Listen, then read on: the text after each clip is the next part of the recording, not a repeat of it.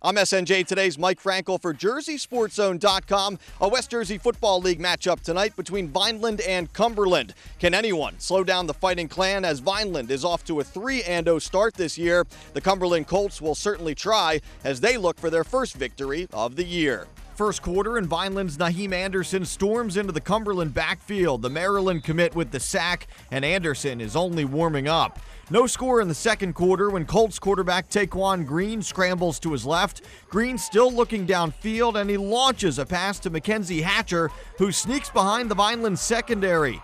A 73-yard strike from Green to Hatcher, and Cumberland takes a 6-0 lead. The Fighting Clan with an answer on the ensuing possession. Anderson right up the middle for a 33-yard touchdown run. Vineland adds a 2-point conversion to lead 8-6. Next Vineland possession, and this is not a replay, folks. Naheem Anderson, 33 yards again.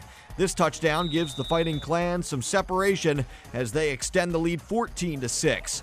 And then it's trouble for the Colts on their next possession. Noah Sanzalone knocks the football loose. Anderson scoops it up and scores. 20-6 Vineland at this point, and the Fighting Clan pour it on from there. 60-6 the final. Naheem Anderson scores 5 touchdowns on the night and finishes with 154 yards rushing.